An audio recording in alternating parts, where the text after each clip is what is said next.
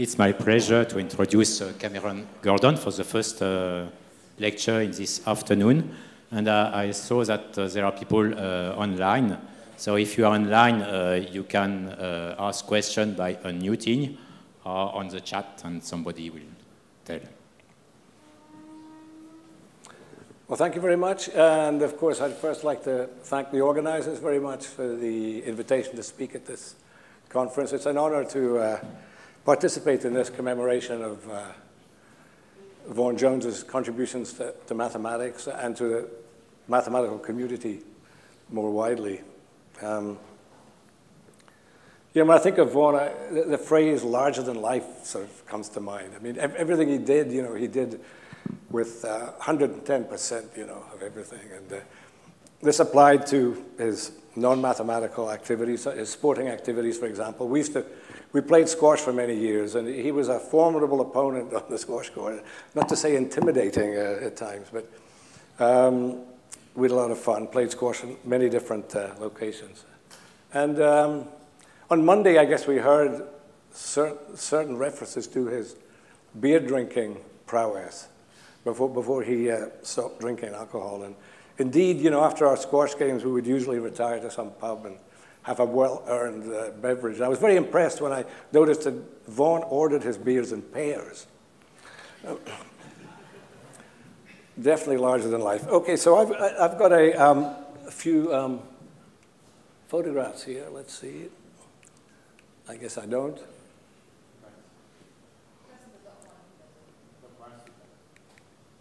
Oh.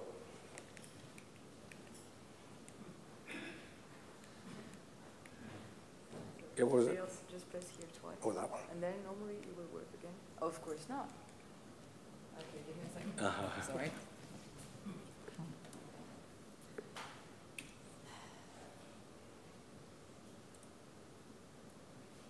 I'll put it back on in a bit.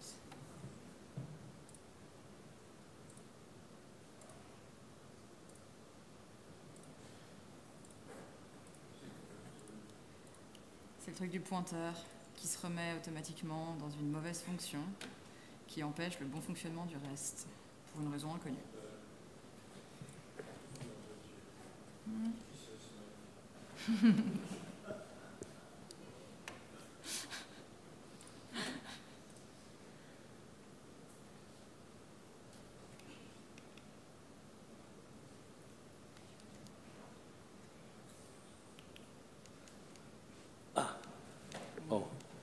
Stops again, just press twice. Okay, good. Thank you. Thanks very much. Yeah, so I was going to show, here's Vaughan. There was this rather famous or infamous conference in Delphi in 1998, Knots in Hellas. Some of you might have been there. So there's Vaughan, and there's another one of Vaughan. Yeah, the mayor of Delphi awarded him the keys to the city there. And here's there's Vaughan enjoying a cigar. And I think this was the beginning of the famous evening where Vaughan's Fields Medal went missing. But it showed up the next day, so all was well. Okay, so right, so I'm going to talk about some joint work with Michel Boileau, Steve Boyer, and Ying Hu. Strictly speaking, is going to be some joint work with Michel and Steve, and then some more joint work with Steve and Ying. So let me give some, so let me first give some background. I'm going to discuss a conjecture about the cyclic branch covers of certain kinds of links. But let me give some background and describe another conjecture. So all three manifolds of links will assume to be prime. I'm not going to say that every time. And so let me first describe something called the L-space conjecture, which involves three properties that a closed, orientable three-manifold might have. Okay, so let me describe these properties. The first one is, I'll refer to it as LO. So I'll say that a three-manifold, a closed, connected, orientable three-manifold is LO if its fundamental group is left-orderable. And by the way, its fundamental group, I'll also assume it's non-trivial. I'll assume that left-orderability implies non-triviality. Okay, so left orderable means that there's a strict total order on the group which is invariant under left multiplication. So it's a purely group theoretic concept. And of course, there's nothing magical about left invariance. It's easy to prove that a group is left orderable if and only if it's right orderable, but not simultaneously. It'll be a different order, right? But, so you choose left or right according to your political leanings, and we'll go with left. Okay, so for three manifold groups, it turns out that this is equivalent. There's a kind of dynamical characterization of this. It's equivalent to saying that there's a non-trivial homomorphism from this fundamental group to the group of orientation-preserving homeomorphisms of the real line. And so, yeah, so that's, there are two parts to this. I mean, the first part is kind of classical, that this group, homeo plus R, is left orderable. And then there's a more recent result which only applies to three manifold groups, that it's enough for a three manifold group to have a non-trivial left orderable quotient in order that it be left orderable. So, so that's, anyway, that's the notion of LO. Okay, and there's another notion which comes from Heegard-Fleur homology, which I will say nothing about, other than that Osvath and Szabo in around about 2000 introduced this theory of Heegard-Fleur homology, and they showed that to a closed orientable three manifold, you could associate a finite dimensional vector space, let's say over Z2, HF hat. And the dimension of this is always, they showed it's always greater than or equal to the order of the ordinary first homology of the manifold. And of course, we interpret this to be zero if it's infinite. And one of the first applications of their theory to sort of classical problems in knot theory was to this unsolved problem about, you know, which knots have Dane surge that give you lens spaces, the so-called Berge conjecture. And they used their theory to give some, you know, new obstructions for that to happen. And then they noticed that really, they didn't really use the fact that the surgery in question gave a lens space. They just used the fact that this inequality was actually an equality for lens spaces. And so they realized that their proof applied to what they called L spaces. So an L space is a three manifold where this is an equality, right? And so NLS just stands for it's not an L space. So that just means that this inequality is strict. So that's another property that a three manifold might or might not have. It might be not an L space. And finally, it might admit a co-orientable taut foliation. So this is a codimension one foliation, and everything's sort of oriented. That's what all of this means. And taut just means that there's a simple closed curve that meets every leaf and meets every leaf transversely. And so we'll refer to that property as CTF.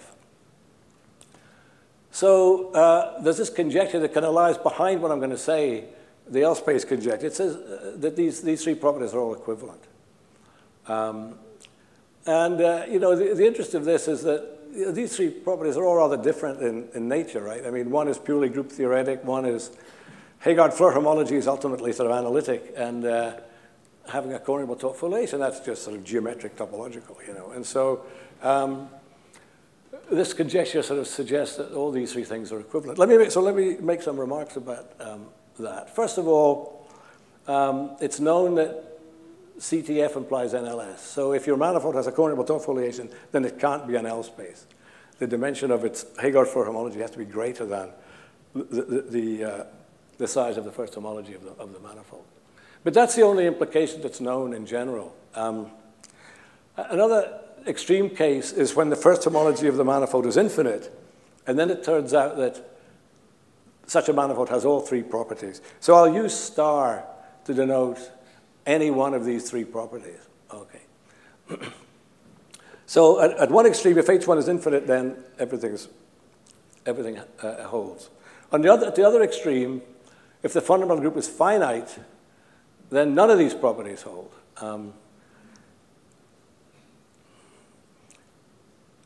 Certainly, if you have a finite group, it can't be left orderable. That's easy to see. And the manifolds with finite fundamental group are now known after Perlman, just to be the spherical manifolds. And so it's known that they are not, so it's known that they are all L spaces, including lens spaces. I mentioned that the term L space comes from lens spaces. They were known to be L spaces before, but now all the manifolds with finite fundamental group are L spaces. And again, therefore they can't have covariable top foliations. So the interesting case is when the first homology is finite, but the fundamental group is infinite. And there, both things can happen. And so that's sort of the interesting case. And then, in fact, of course, we don't know that this conjecture is true. And so sometimes we know for certain classes of 3 manifolds that one of these properties holds, but maybe we don't know about the other 2, and so on and so on. Anyway, that's a little bit of a background there. So I'm going to be talking about, cyclic branch covers of links. So here we have an oriented M component link in the 3-sphere. That's a picture of one of the components. So I'll use X sub L to denote the exterior of the link, just the complement of an open neighborhood. And, the first homology of this exterior is free abelian generated by these oriented meridians. So because the link is oriented, we can define this oriented meridian. And there's a canonical map then from pi 1 of the exterior to z mod n, if we just fix some n greater than or to 2, where we send each meridian to 1. And this induces an n-fold cyclic cover, which extends to an n-fold cyclic branch cover from this closed 3-manifold. I'll call that sigma sub nl to S3. So this is an old construction in link theory. Goes back to Hagard's thesis, actually, 1898. Hagard showed that, you take a link and you can look at the n-fold cyclic branch cover, you get a closed 3-manifold. In particular, he showed that if you take the Hopf link and you take the double branch cover, you get real projective 3 space. You get RP3. And that was the example that he used to point out that Poincaré had got his Poincaré duality theorem wrong. And so he wrote to Poincaré and said, hey, you need to correct this, So it was No, the Poincaré duality. Sorry, Poincaré duality. Yeah, Poincaré got it wrong first time. He didn't allow for torsion. And so Hagard pointed out that RP3, the second homology, is 0, but the first homology is not 0. And that contradicted something that Poincaré had said. Anyway, but so he, right, so there are 2, if you take a link, an oriented link, there are actually 2 sort of, well-known ways of constructing closed 3-manifolds from that. You could, parameterized, simply parameterized. You could take these n-fold cyclic branch covers, or you could do Dane filling, you could do Dane surgery. So each, that would be parameterized by, m rational numbers if you have an m component link. Okay.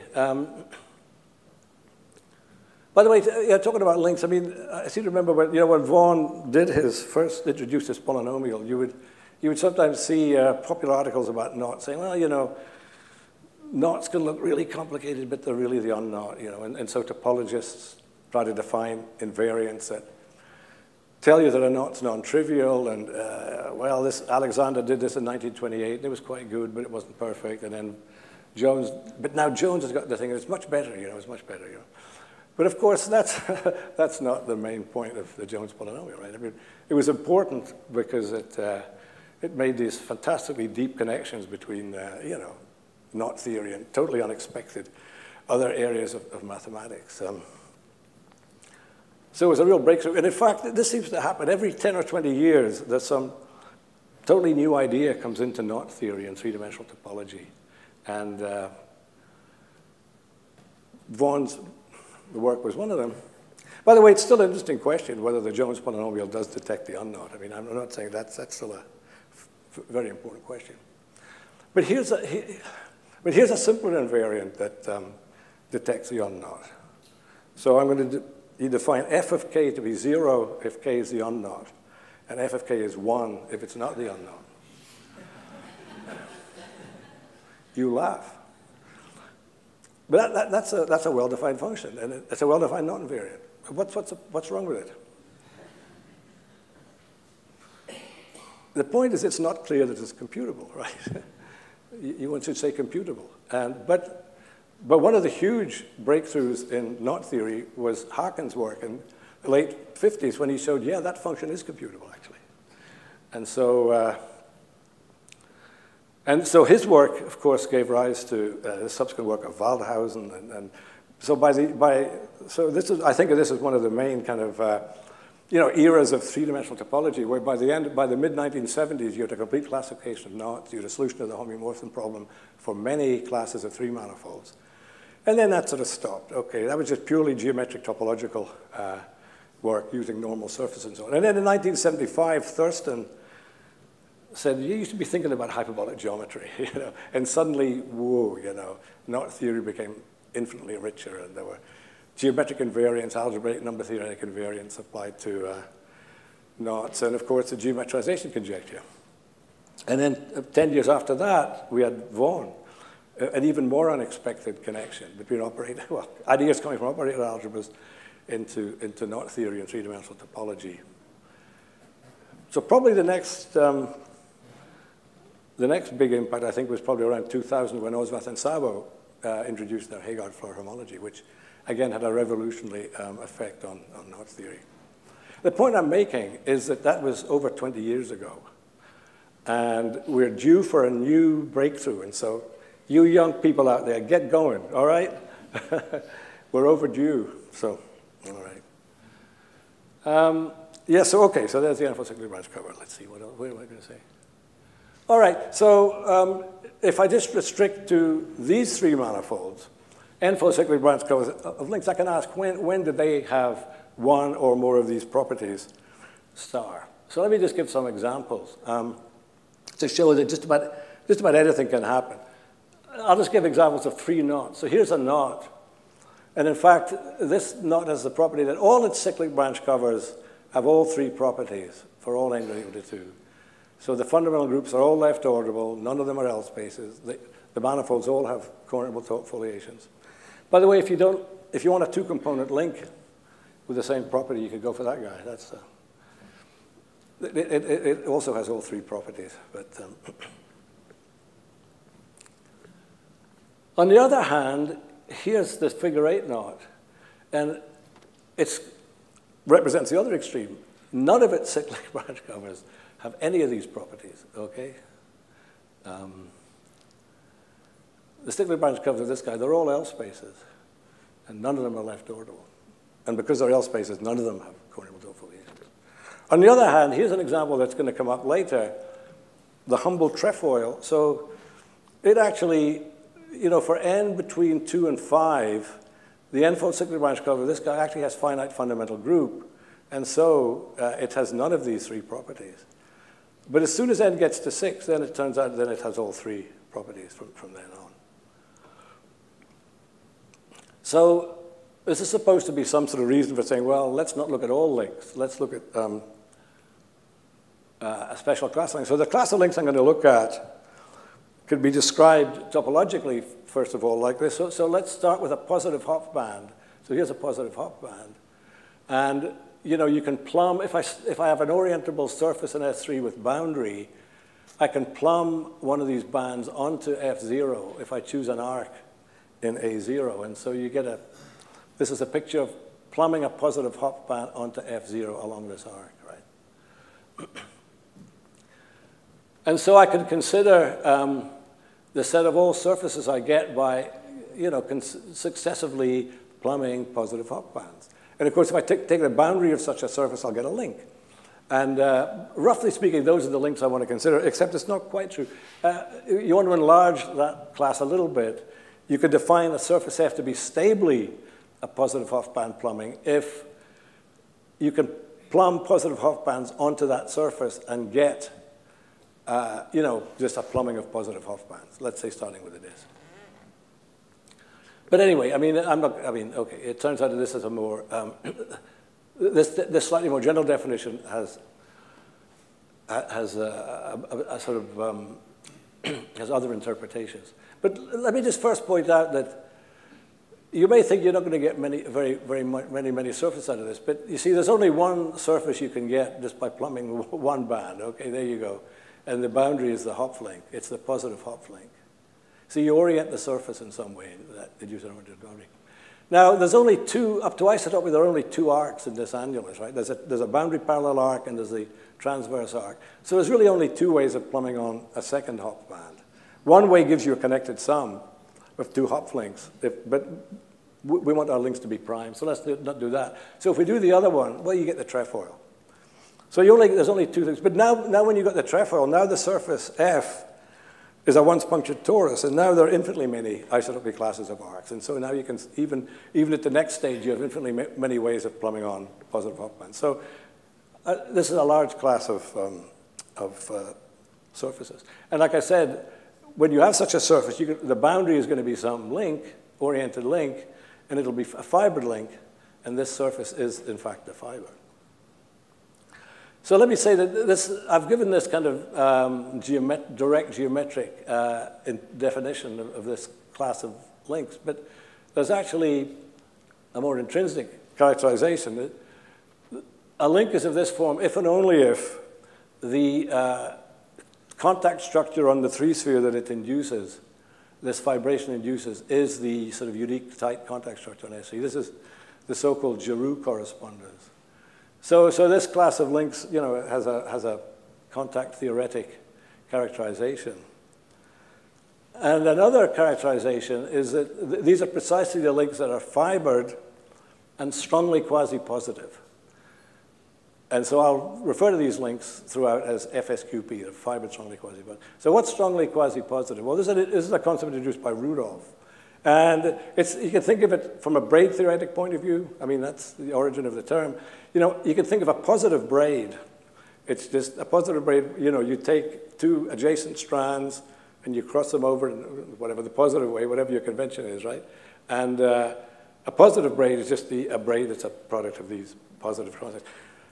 Strongly quasi-positive braid, you can do this, but the strands don't have to be adjacent. So you can take non-adjacent strands and sort of pull them in front of everything and then cross them over, right? And any braid that's a product of things of that form is called strongly quasi-positive. And by the way, again, one of the importances of this concept is that Rudolph showed that, in fact, these guys have a strongly quasi-positive links, which are the closures of strongly quasi-positive braids. There's actually a complex algebraic characterization of those as well, which leads to some very interesting connections and theorems. So in particular, though, as I've just indicated, if you have the closure of a positive braid, and I'll refer to that as braid positive, then obviously you're strongly quasi-positive, and in fact you're also fibered. That's an old theorem of Stallings. And so you can think of the fibered strongly quasi-positive links as being a generalization of the links that are closures of positive braids.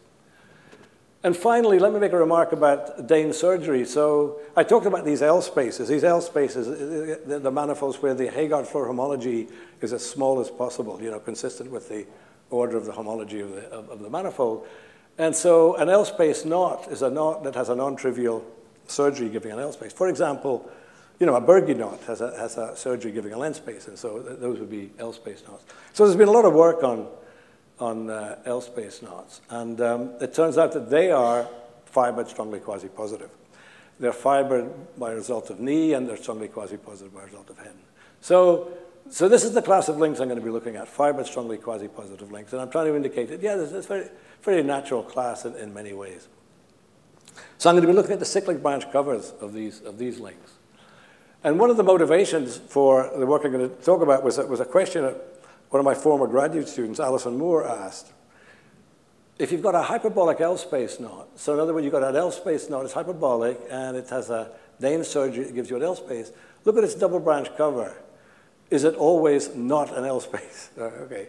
So she sort of noticed that this seems to be true, that if you have a hyperbolic knot that has an L space surgery, then the double branch cover is not an L space. It seems that these two ways of constructing three manifolds from a knot, they can't both sort of give you L spaces. Now, she said hyperbolic because she had to say that because torus knots, so the PQ torus knots they're all L-space knots. They have in fact, they have length-space surgeries. Okay. And then if you look at, for example, the 2Q torus knots, their double branch covers are length spaces. So these are L-space knots, and the double branch cover is an L-space. But she was wondering, can this happen for a hyperbolic knot? And by the way, I gave her the opportunity to make this a conjecture. She never wrote this down. She said, no, I'll just leave it as a question. But I think she should have made it a conjecture, because it's almost certainly true. In fact, as I'll indicate, it is true, modulo the L-space conjecture. Anyway, so what do you do if you see a question you can't, oops, what did I do there? I really messed up, wait a minute. Okay. Yeah, I was going to say, what do you do when you see a question you can't answer? Well, you generalize the question, right? So let's generalize the question and just ask if you've got a fibered strongly quasi-positive link, so that includes, obviously that includes L-space knots. What can you say about the cyclic branch covers, as far as these properties are concerned? All right. So this is finally where we come to the ADE links. So again, these have come up many times in this conference already, the ADE graphs. So we've got the two infinite families, the AMs and the DMs, and then the three sporadic guys, E6, E7, and E8. The subscript, refers to the number of vertices. And yeah, so here you might as well take M to be at least 4, because if M is less than 4, it degenerates to one of the AMs. So, I mean, it's well known that these arise. Well, first of all, it's clear that in an obvious way, these graphs correspond to triples of positive integers whose sum of the reciprocals is greater than 1. For example, this guy, if you look at this vertex of valence 3, you've got a branch with 2 vertices, you've got a branch with 3 vertices, and you've got a branch with 5 vertices. So this would correspond to 2, 3, 5. This would correspond to 2, 3, 4. This corresponds to 2, 3, 3. This corresponds to 2, 2, m minus 2. And this corresponds to, well, I'll leave you to decide what that corresponds to. You've got various choices with AM. But all right.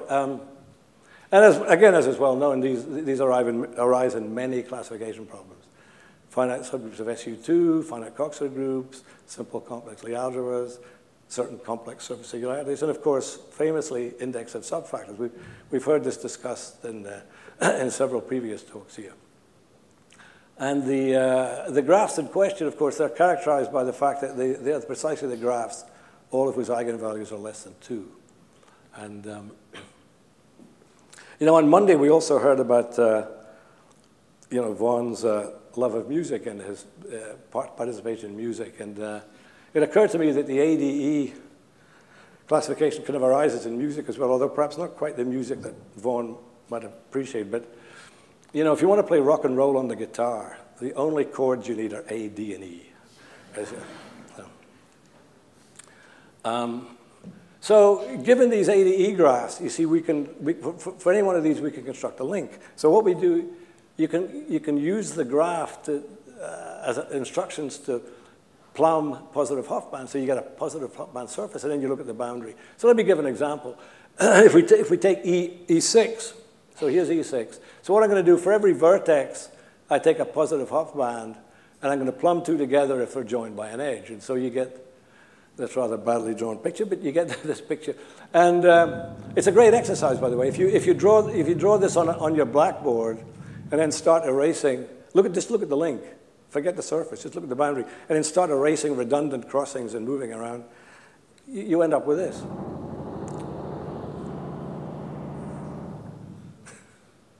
You end up with a minus 233 pretzel. Is it really important that we stop at E8? Oh yeah, it's very important. Yeah. Oh yeah. You get an eigenvalue greater than 2. I mean, it's yeah. Oh, and because the links make sense. Oh, the links make sense. Yes, but as I'll explain, it's very important that you stop at here. And so. Okay, and so you can do this. So you can do this with all the ADE graphs. And here's what you get for the AM family. You just get the torus knots or links. For the DM family, you get minus 2. You get these pretzel links. Here you get, as I point out, you get the pretzel knot, minus 233, minus 234, minus 235. And this turns out actually to also be the torus knot 34. This turns out to be the torus knot 35. And you can see this very close correspondence between these triples I was talking about. Okay, so we're looking at n-fold cyclic branch covers. So it's easy to show that for these links, their complements are all Seifert-Fibert spaces. And so their double branch covers are all very simple Seifert-Fibert spaces.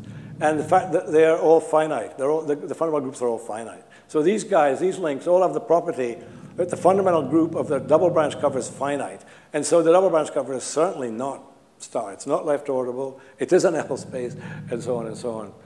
In fact, by the way, the fundamental groups that occur as these double branch covers are precisely the finite subgroups of SU2.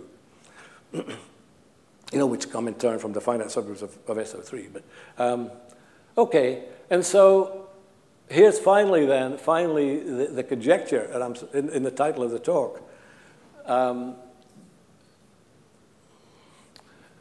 That if you've got a fibered strongly quasi-positive link, then all the cyclic branch covers satisfy all three properties star, unless it's one of these very special guys that clearly don't satisfy that. Okay. So this is these ADE guys are the only sort of examples where some cyclic branch cover is not a star, Is it obvious that the ADE links are FS2P? Well, yes, because they come from plumbing of positive Hopf bands. I mean, that's their definition, right? I first defined the class of links that you get as boundaries of plumbings of positive Hopf bands. And then I said that if you allow stable plumbing as well, that's not important really, that's the same as FSQP, yeah. So anything that's a plumbing of positive Hopf bands is FSQP. Well, so let me make a couple of remarks here. First of all, if we look at the NLS version of this conjecture, then this implies a yes answer to Alison's question, right? Because the ADE links are certainly not, they're not hyperbolic, And so if you had a hyperbolic L space knot, then it would be an FSQP link, and it would not be an ADE link. And so all its cyclic branch covers would be NLS. Another important remark here is that if we strengthen the hypothesis on the link from being fibered strongly quasi-positive to being the closure of a positive braid, remember I pointed out that that BP implies FSQP, then in fact the conjecture is true, at least in the NLS setting. And this follows from two theorems. One that Michel and Steve and I proved, that if you've got any strongly quasi-positive link, it doesn't even have to be fibered. If some cyclic branch cover is an L space, then the quadratic form of the link is definite. So that just means, there's this symmetric bilinear form you can define for an oriented link. If you take a minimum genus Seifert surface, then the first homology of that surface will have rank twice the genus, plus the number of components minus 1. And so that'll be the rank of the form. And to say it's definite, it's just saying that the absolute value of the signature, is equal to this. Okay, so that's one theorem. And then the other theorem is this beautiful theorem of Sebastian Bader, that if you have a braid positive link, if you have a link as a closure of a positive braid, such a thing is definite if and only if it's an ADE link. And so that proves this conjecture, at least in the NLS case, right? Because we're talking about, at least if we strengthen this hypothesis. And of course, this suggests a strategy for proving the conjecture, namely, you just want to improve this theorem, Bader's theorem, from braid positive to fiber strongly quasi-positive. Unfortunately, that doesn't work, because this theorem is simply false if you generalize this to, it's easily seen to be false. And so you have to do something else. So let me just state some of the results we have towards this conjecture. First of all, there are three kinds of links, as everybody knows. This is Thurston's classification of link exteriors. But I'm assuming the links are non-split, by the way. I probably didn't say that. But, So the exterior of a link by Thurston, it's either a Seifert-Fibert space or its interior has a complete hyperbolic structure with finite volume, or it contains an essential torus, an incompressible torus that's not parallel to one of the boundary components. And so it's natural to approach this conjecture, in fact, any problem about links, it's natural to approach it in these three cases. So the first thing is that the ADE links are Seifert. I think I mentioned that. It's easy to see that the exterior of a ADE link is actually a Seifert-Fibert space. So the first theorem we proved, this is a joint work with Steve and Ying Hu, that Seifert links were okay. The ADE link conjecture is true for Seifert links. In fact, as I'll indicate in a little while, much, much more is true, actually. But certainly, this is true. So we don't have to worry about the Seifert case. So we look at the other two cases, hyperbolic or toroidal. Now, the results we have differ according to whether we're working with LO, NLS, or CTF. And the best results we have are with regard to LO. So let me say what happens there. Like I said, the conjecture, remember, there are really three conjectures where star is LO, star is NLS. They're all supposed to be equivalent, but we don't know that. So let me say, so let's look at the hyperbolic case. Well, it turns out that it's true there. The LO version of the ADE link conjecture is true for hyperbolic links. So just spelling that out, that just says if you've got a hyperbolic fiber strongly quasi-positive link, then all the cyclic branch covers have left orbital fundamental group. I mean, we don't have to make the exception of the ADEs because they're not hyperbolic.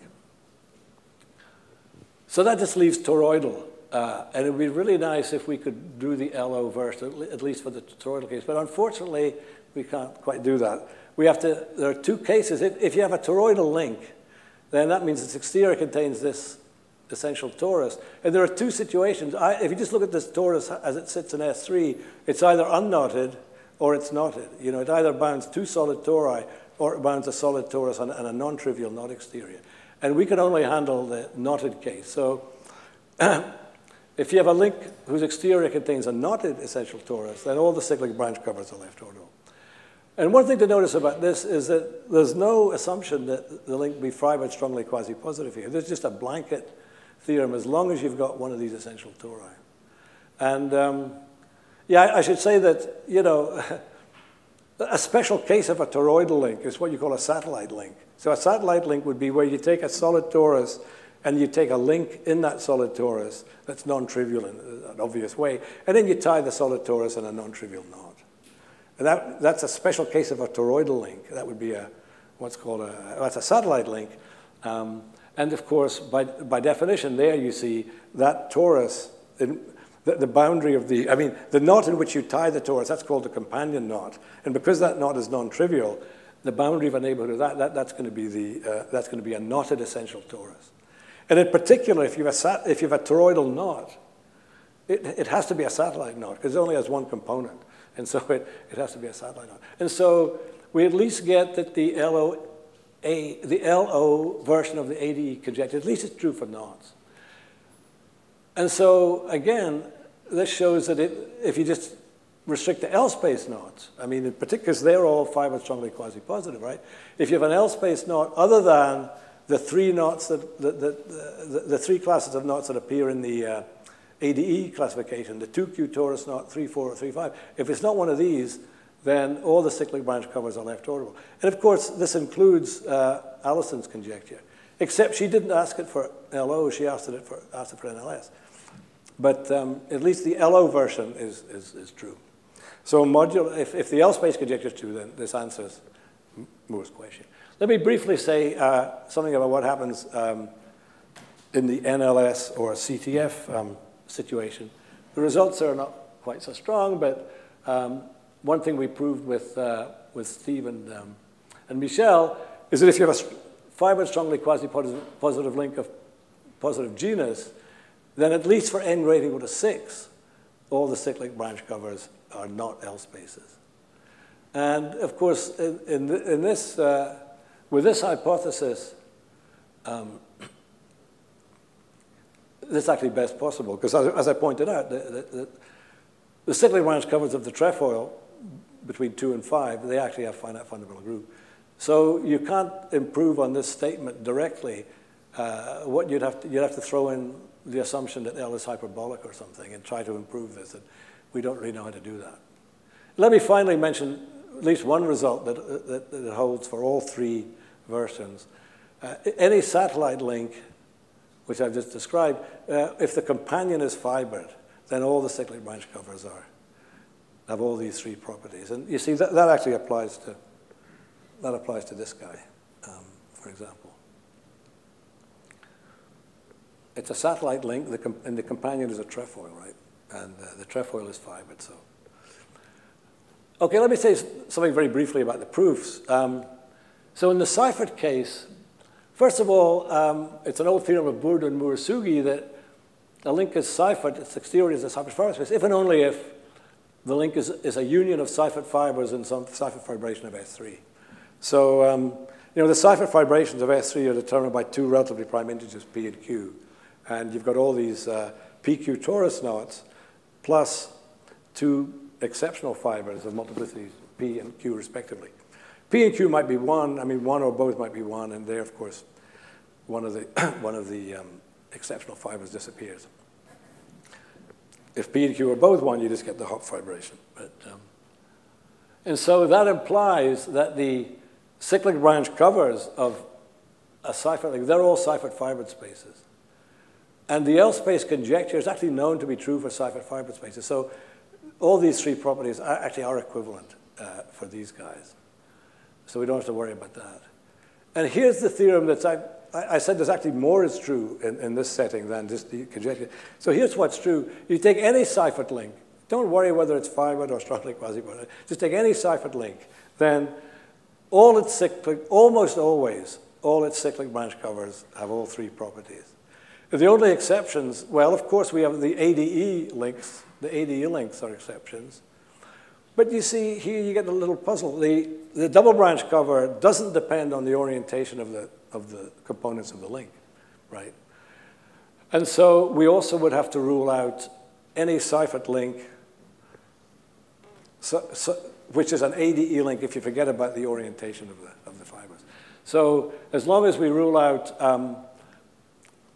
the ADE links, and any link that's equivalent to that, you know, as an unoriented link, then we're fine. And to get the conjecture for that, you just have to notice, it's just a check, you just check the very small number of examples that arise, that if you have a link that's an ADE link as an unoriented link, but it's not an ADE link as an oriented link. In other words, you take some ADE link with more than one component, there aren't that many, and you flip one of the components. Now you find that you're either no longer fibered or you're no longer strongly quasi-positive. And so, you know, the conjecture I'm talking about for Seifert just kind of falls out of this much more general statement.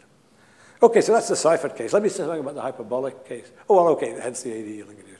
So let me say something about the hyperbolic case. So there, it'll be very quick, but I mean, I'll give you the idea. So L is a fibered knot by hypothesis. Right? It's fibered strongly quasi-positive. So the monodromy of the fibration is isotopic to a pseudo-Anosov homeomorphism. I mean, this is, you know, well, you have these two sort of transverse measured foliations, like, you know, in the complement of the periodic points, and they're preserved by this homeomorphism phi. And when you then suspend, that fibration determines a flow, the so-called suspension flow, on the complement of the link, and it's called a pseudo-Anosov flow because it's the suspension of a pseudo-Anosov homeomorphism, basically. I mean, that's basically the definition of a pseudo-Anosov flow. And of course, you can now lift that up to a flow on the n-fold cyclic cover. Okay. Now, not only is L fibered, though, it's also strongly quasi-positive.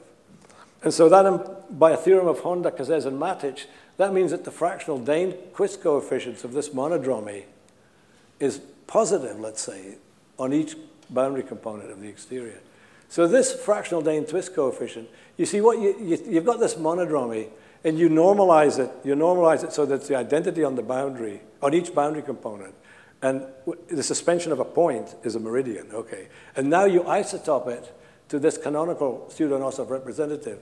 And during that isotopy, the homeomorphism on the boundary will kind of have to spin around, you know. And that's what this fractional Dane-Twist coefficient measures.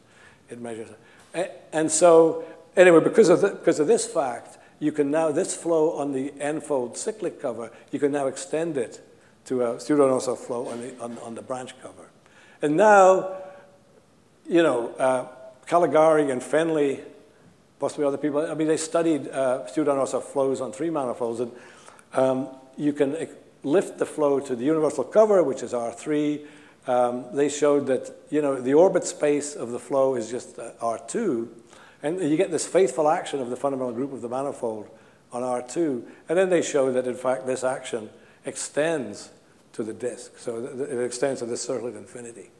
And so the bottom line is that you end up with with a representation of the fundamental group into the group of orientation-preserving homeomorphisms of the circle. So you get this injective homeomorphism. We'd like to show that this guy is left orbital, so we'd like to promote this to a representation at the homeoplus of the real line, right? And there's an obstruction to doing that, but so I mean, here's the general picture is you have this representation rho, you have this universal covering group. So you have this Z subgroup of the orientation preserving homeomorphism of the real line generated by translation by one, and so you get this the homeomorphism of the real line to commute with translations. You get this map here, and the kernel is this central Z, and you'd like to lift this homomorphism to here. So now you're in here, and the obstruction to doing that, is there's this Euler class in the second cohomology of the group, but it's really of the manifold. And in general, this may be non-zero, but it turns out in this case, for this particular situation, because it's because we're looking at these n-fold cyclic branch covers. Anyway, it turns out you can show that this, in fact, vanishes.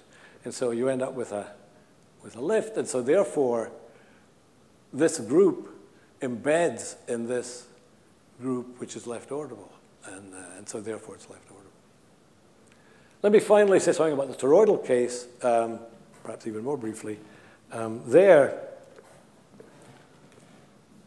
So there we have this essential torus T in the link exterior, and I'm assuming, remember, that it's a knotted. So it splits S3 into 2 pieces, one of which is a solid torus, and the other is a non-trivial non-exterior. Okay, and we can look at the link, the pieces of the link that lie in X1 and X2.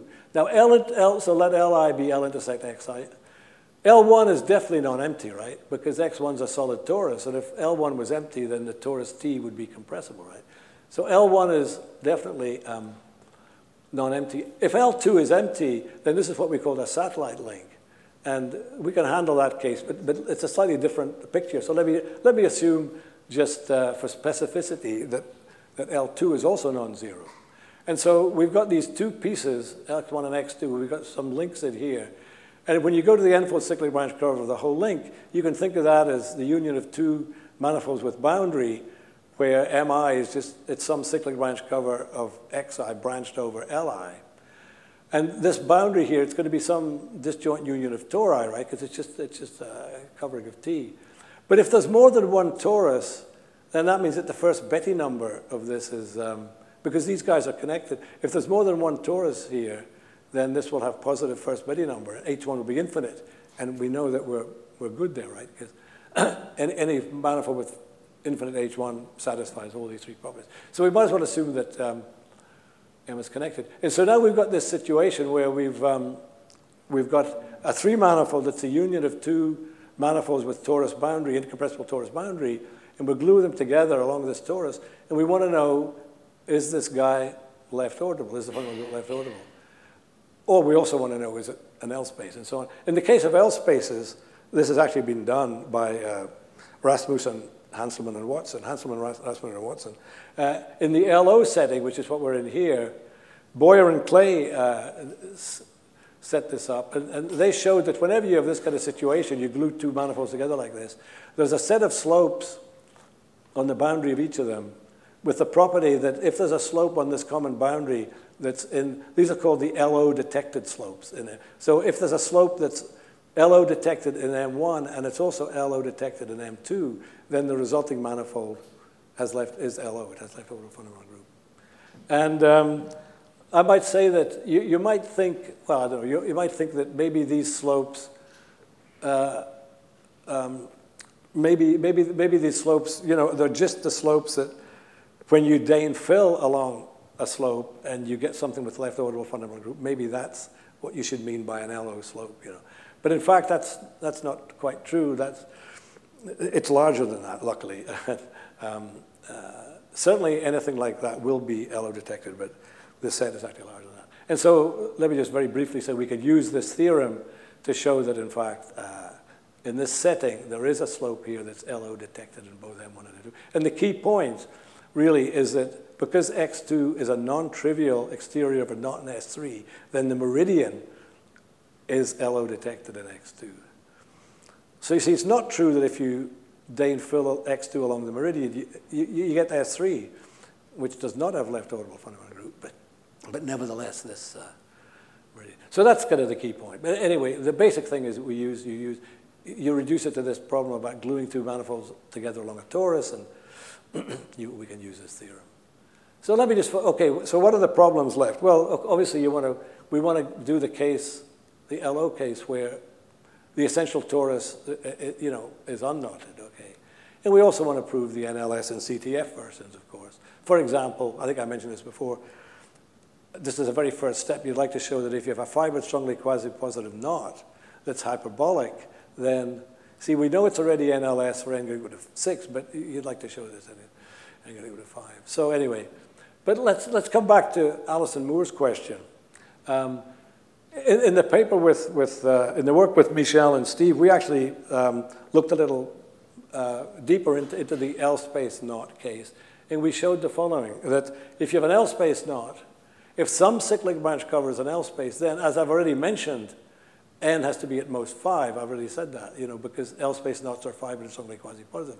But it turns out if you have this stronger condition that it's actually an L-space knot, then in fact you can also show that if n is 4 or 5, then you have to be the trefoil.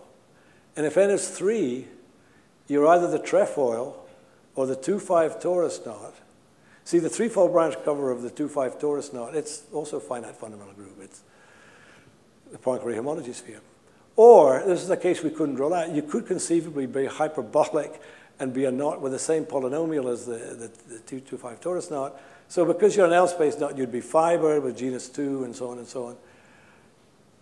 And very recently, this great theorem of Farber, Reynoso, and Wang, they showed actually that the only genus 2 L-space knot is, in fact, the 2-5 torus knot.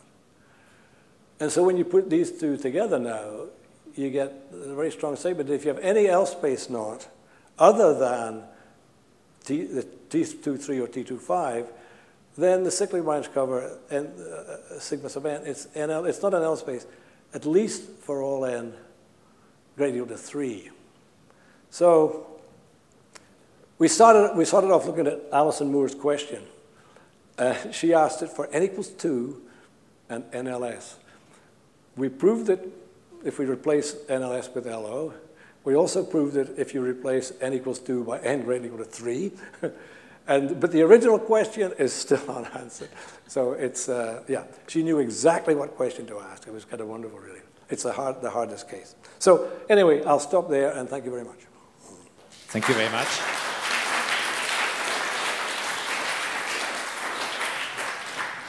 Okay, any question, comment here or online?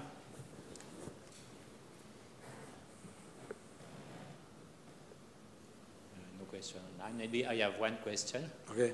Do you know something among the family of irregular dihedral branch cover? Irregular dihedral cover? Yeah. No. Yeah. That's more complicated, right? I mean, yeah. Even for trefoil, for example. Yeah, we didn't look at that. No. Yeah, I don't know if there's any sort of. I mean, you can get S3, of course. Yeah, I don't know. Yeah. Okay. Yeah. I mean, as you know, you can't look at arbitrary covers, right? Because every 3 manifold is a branch cover of the figure 8 knot. So. That's true, but not on a knot. I'm sorry. If it's even on if you take on a knot. Yeah, every 3 manifolds. Yeah, every 3 manifolds is a branch continuous. cover of the figure 8 This knot. is Actually. yeah. Yeah, kind of remarkable. Yeah? Sorry, I just want to ask why this ADE classification is related to these properties? I mean, or you conjecturally they are... Oh, well, I mean, it's because, I mean, you can kind of see in some sense, right? I mean, it's not clear, right? But you can see that they're certainly going to be accepted. Okay, see, even, let's just start with a very simple case. Let's just look at torus knots, right? The special case of the Seifert manifold, torus knots. So the ADE torus knots are the 2Q torus knots, right? Right, because they're, and then the 2Q torus knots, the 3,4 and the 3,5, right? Torus knots. So they're the only, and so we know that they have the property that one of their cyclic branch covers, namely the double branch cover, you know, is not left orderable, and it is an L space. I mean, that's finite fundamental group. It's easy to it's easy to show. You see that if you take any other torus knot, then all the cyclic branch covers, they have infinite fundamental group, right? But there are plenty of Seifert fiber spaces with infinite fundamental group that are not left orderable, that are L spaces and so on. So in some sense, even that, it's somewhat of a surprise that in fact, they are all left orderable as soon as they become infinite, you know, just for this special class of and so, yeah, I mean, so the fact that you have to rule out the ADE links, yeah, that's clear, you know, because you get these fun. But the fact that that's all you have to rule out, I mean, it's not even immediately clear, even in the Seifert case, right? I mean, so that's what's sort of surprising about the whole thing, I think, that you just have to rule out these guys. Again, among the family of fiber strongly quasi-positive links, you know. Other question? Okay, if not, let's thank Cameron again.